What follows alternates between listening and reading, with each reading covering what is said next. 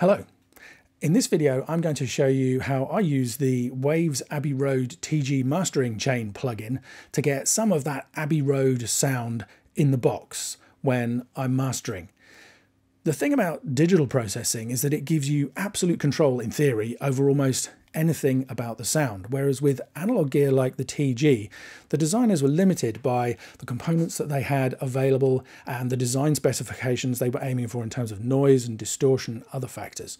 So what that meant was that often they made great musical sounding choices, which can still be valuable today, and that's why it's interesting to play around with things like this.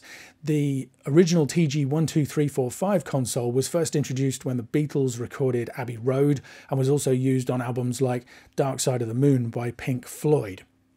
So in this video, I'm going to show you how I use the plugin, how I have it set up, why I use it in particular ways, because I think the why is more important than the what, and hopefully you'll find it interesting. So let's get started. And the song I'm going to be using is called Fragile by Joel Woods, and it was produced and mixed by his brother Josh.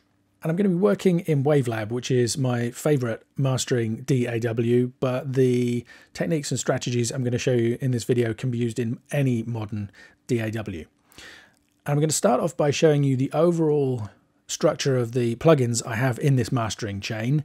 And I'm actually going to start at the end. So the first thing that I have is a VU meter.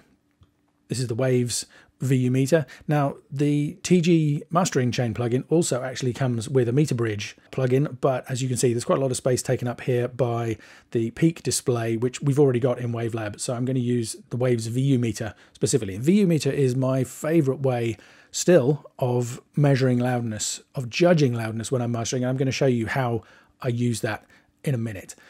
First thing to notice is this is on its default settings with 18 dBs of headroom, and I'll come back to that and why it's important in a minute.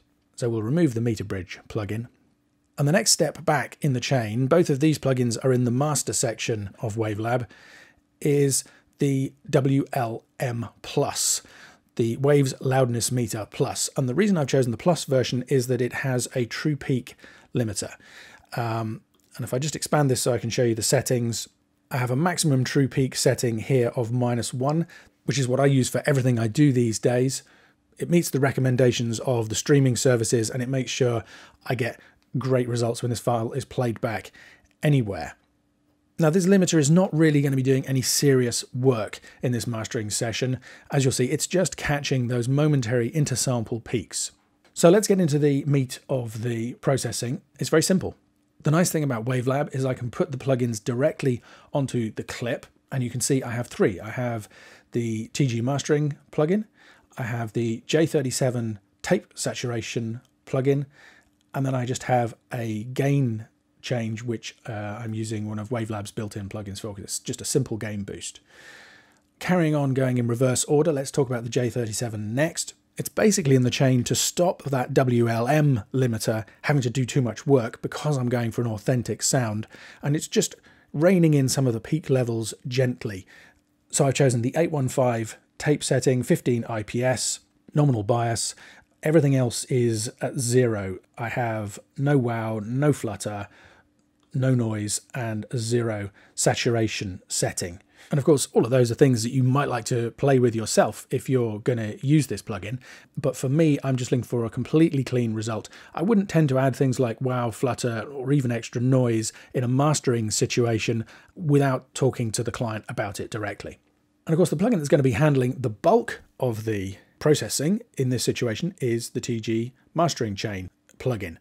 This is a plugin emulation of hardware that is still used today in Abbey Road studios. This is the default setting here. So I'll just briefly explain what the sections are. Over here you have the input section, which I'm not going to use at all. You could use it to get a little bit of gain if you wanted. You could potentially use it if you wanted to adjust the left-right balance of your master.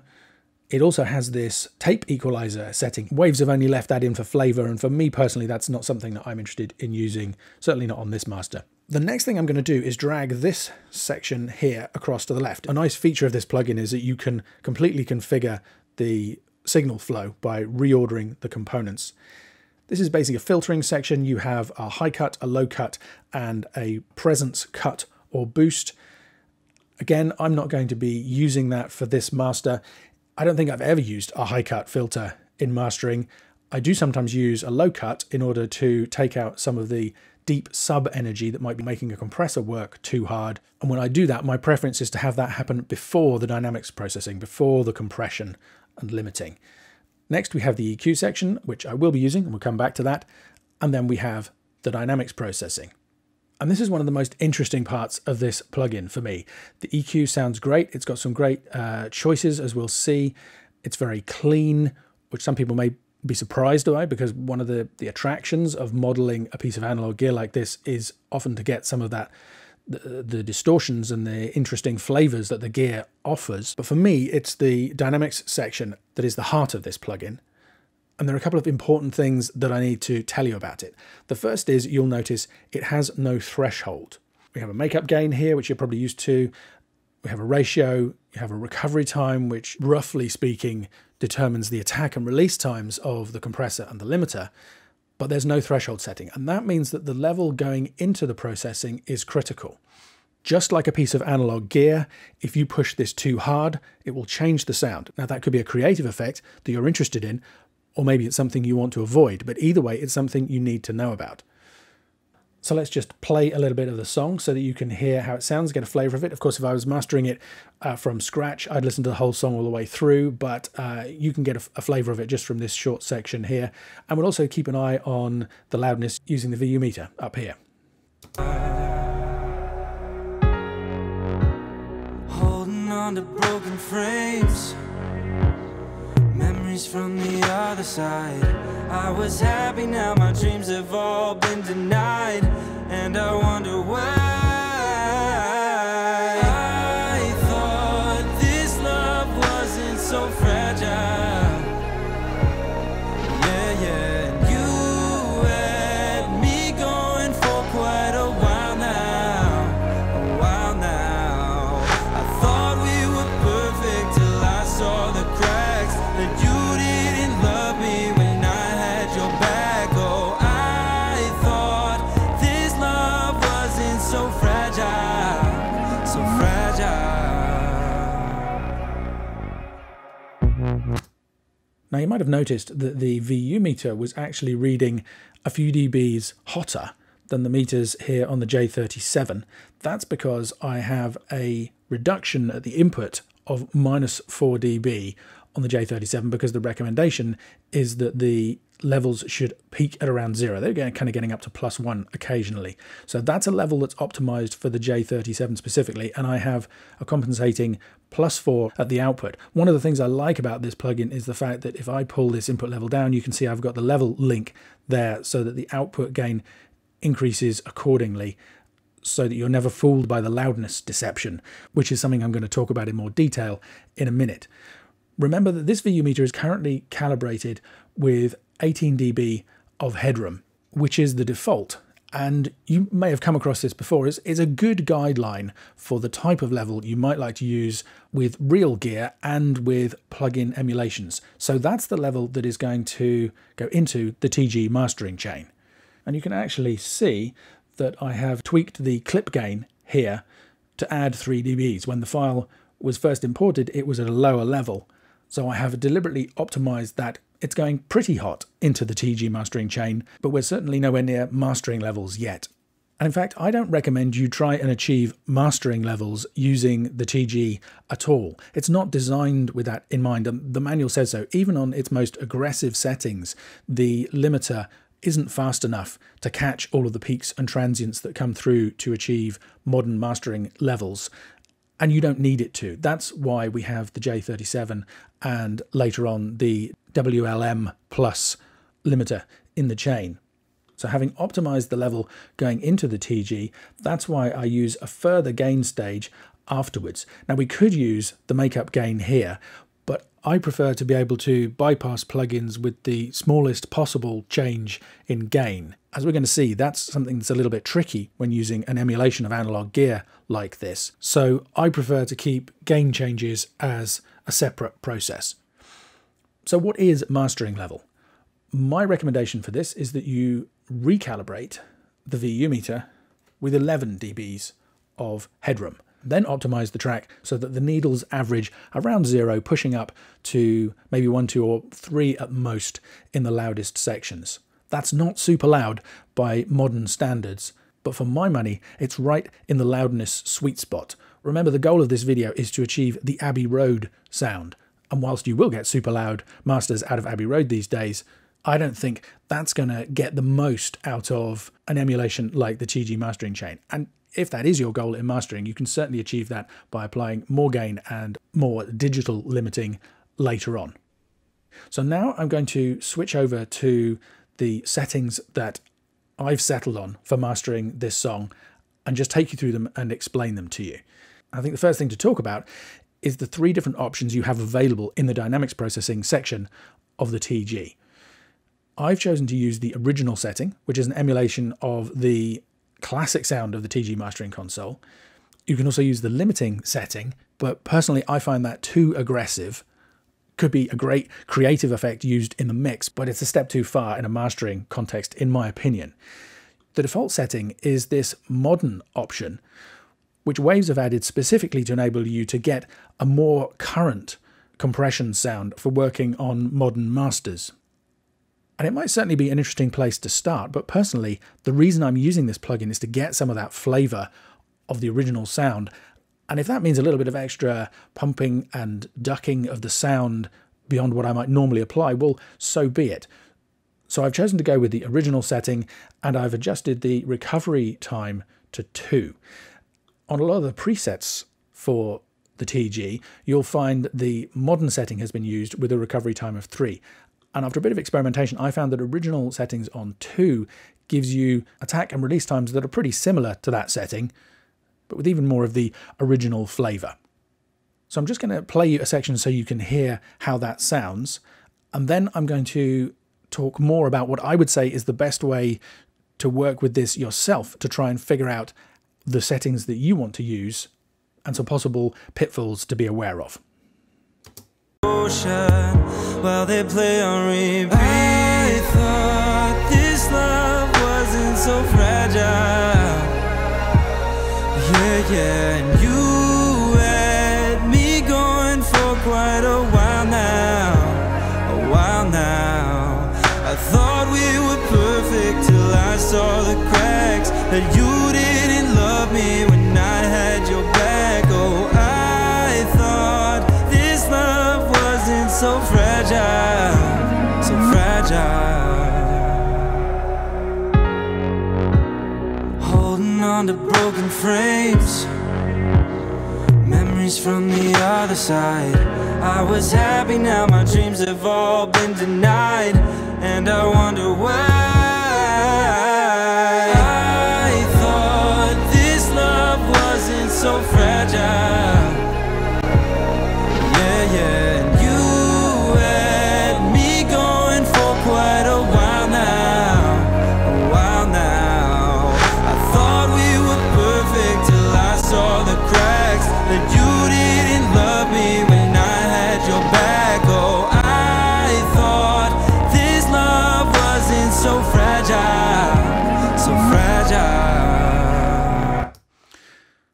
So hopefully you can hear the difference there when I was flicking between the flat settings and the ones that I'd chosen. The whole thing is louder because of that increase in gain, with the peaks being handled by a combination of the J37 and the WLM limiter, but the changes in the color of the sound are being made with the TG plugin. I have a little bit of EQ in here. I have an extra dB at 11 kilohertz with the blunt setting on the EQ. Basically, you have here a low shelf, a high shelf, and then a broad, medium, and sharp EQ boost. And I've chosen the broad or the blunt setting. I'm not using this EQ parameter here, but down here I have another boost of a dB down at 250 hertz, just to give some extra thickness and depth. Let me just play that to you and toggle the EQ boost on and off so you can hear the difference. Thought this love wasn't so fragile. Yeah, yeah, and you had me going for quite a while now, a while now. I thought we were perfect till I saw the cracks, that you didn't love me when I had your back. Oh, I thought this love wasn't so fragile, so fragile. So that boost up at 11 is bringing out some of the air in the vocals very nicely, and this one lower down is warming up the vocal sound and also just filling out the body of the sound a little bit in a way that I like. Of course, it's not perfectly level matched, but the overall comparison is, so we get a fair comparison when we do that. In the dynamic section, as I already mentioned, I have the original setting with a recovery of 2, ratio of 50%. I think the most interesting thing is to look at the amount of gain reduction. Typically there was a dB or 2 of gain reduction happening, pushing down to 4 or 5 dBs and then relaxing back up. If we had had the input level of this much higher, the compressor would have been applying more compression more of the time and overcooking, if you like, which is why we wanted to keep the input level under control. Now, this compressor setting does have a very soft knee. That's the other interesting thing about it. It's not a sharp change from the original signal to the compressed signal. It happens very gradually and starts at quite a low level. So it's great for a general kind of thickening up of the sound, filling out the textures and gluing everything together. And the attack and release times are just long enough that you have a little bit of that kind of, I have no idea genuinely whether this was the type of compression used on Abbey Road, but that kind of, that warm, full, soft drum sound that you hear right at the start of Come Together, for example. It's nice to think that there's an element of that in the mastered sound here. And then finally, I've got a setting here of +1 on the spreading tool. This is basically a mid-side processing tool. You want to be careful not to go too far with it. It's the kind of thing that's easy to overdo and gives you that strange kind of inside-out feeling on your mixes. But in this case, I think it added a really nice something to the song. Now I want to just demonstrate to you, I mentioned you need to be careful with this plugin. I'm just going to show you what happens when I switch without changing any of the other parameters between the different settings on the compressor here and explain why that's something you need to be careful about. So let's just change between original and modern. You were perfect till I saw the cracks, that you didn't love me when I had your back. Oh, I thought this love wasn't so fragile, so fragile. I think you can immediately hear there was a big change in gain. Even though all the other settings are the same, the modern setting gave us a much louder result. Now, that might be something that you like and something that you decide that you want, but the risk is that you think you like it just because it sounds louder, not because you actually prefer the effect it's having on the sounds. This is the loudness deception that I mentioned earlier. And to avoid that, you need to be very careful. The method that I suggest is to use, let's say we want to compare this section of the song, because the compressor will do different things at different points, so different level matches will be needed. I'm going to use the WLM here. I'm going to reset the loudness readings, and I'm just going to measure the long-term loudness of this section of the song. I thought we were perfect till I saw the cracks, that you didn't love me when I had your back. Oh, I thought this love wasn't so fragile, so fragile. So the integrated loudness, the long-term loudness of that section is -12. But if I switch across to the modern setting on the dynamics processing and then measure that section again. I thought we were perfect till I saw the cracks, that you didn't love me when I had your back. Oh, I thought this love wasn't so fragile, so fragile. You can see that the new reading is -9.3. So the final gain when we switch from the original to the modern setting here is 2.7 dBs louder. Now, the way to avoid being fooled by that is to duplicate the original setting using the B to A function here, another useful function of Waves plugins. Then we switch back to A, and here with the makeup gain, we've got a makeup gain there of 1.9, so 1.9, 2.7, we need to change that to minus 0.8 for the modern setting of the compressor. So we now have two different versions we can compare using the original setting and using the modern setting, but with less gain to make sure the loudness is the same. And now we can do a fair comparison between those two to see how the sound changes. And keep an eye on the gain reduction meter of the TG while I'm doing this. I thought we were perfect till I saw the cracks, that you didn't love me when I had your back. Oh, I thought this love wasn't so fragile, so fragile.